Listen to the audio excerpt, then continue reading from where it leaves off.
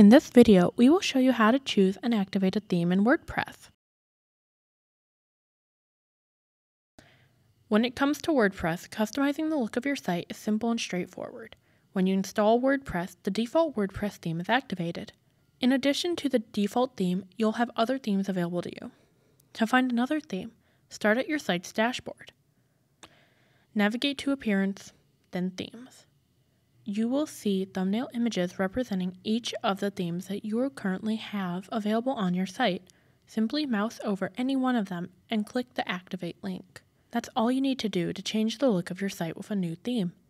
If none of the themes that were provided when you installed WordPress are what you're looking for, you can always search for and install other themes from the WordPress theme repository.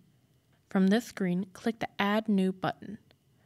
From here, you can scroll through a bunch of themes or go through the feature filter to narrow down your search results.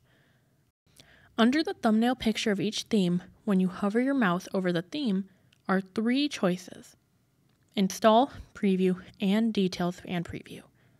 Click the Install button to install the theme to your site and the other two buttons to get a closer look at the theme.